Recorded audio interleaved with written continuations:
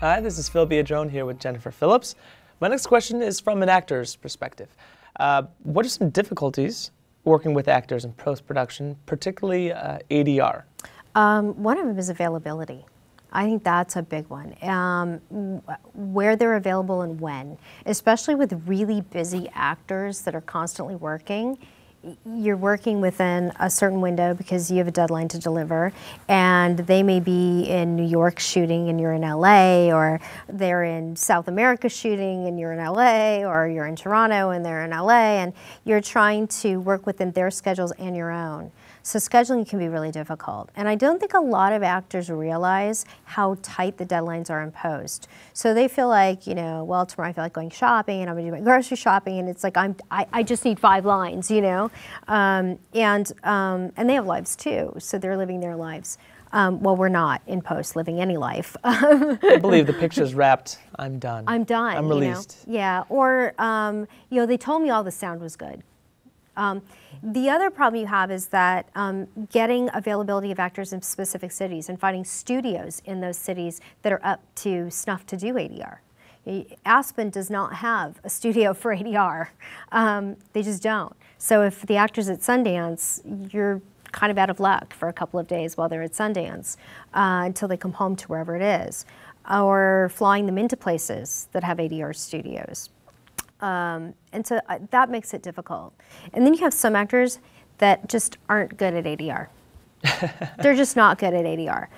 In what way? Well, part of it is if a performance is really authentic, or if, for instance, there was a little bit of improv going on, then sometimes it's hard for them to get back to that acting place to do the line the same way with the same intonation and the same timing.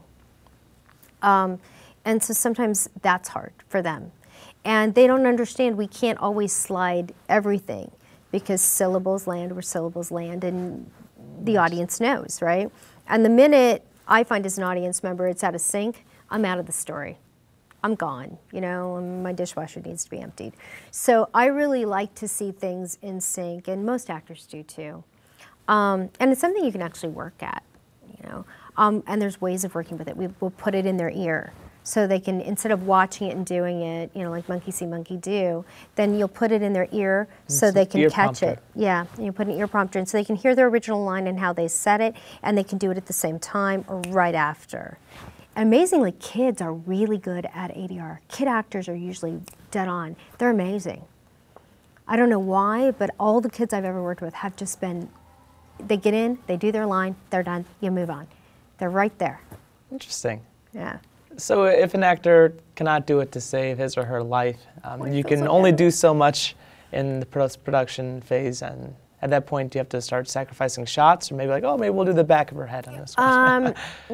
You try not to do that, because at that point usually your picture is locked. What you try to do is the editor, the sound editor, will do absolutely everything they can to edit syllable by syllable, frame by frame, you know, subframe by subframe to get it to fit, and they'll do their absolute best. And your heart just hurts when an actor tries so hard. Or you'll move on to something else, maybe an easier line or a line that's later, and move off of it and go back to it. And sometimes when you move off of it and go back to it, then for some reason somewhere in the brain it clicks and they're right there, you know.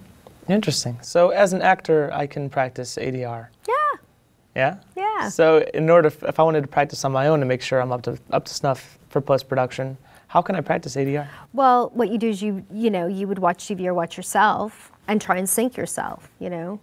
You look at yourself in a piece and then you go back and say it again. And sometimes you'll get a request from an actor, could I have the pieces I'm going to be doing? And I mean, now today with digital, we can now put a little DVD, it's nothing. So you can now put them a little DVD of the pieces they're going to be doing ADR on, and they can watch it and practice or see, you know. You patch in directors over the phone. Well, that's great. Thank you for sharing that. I'll make sure to keep that in my back pocket.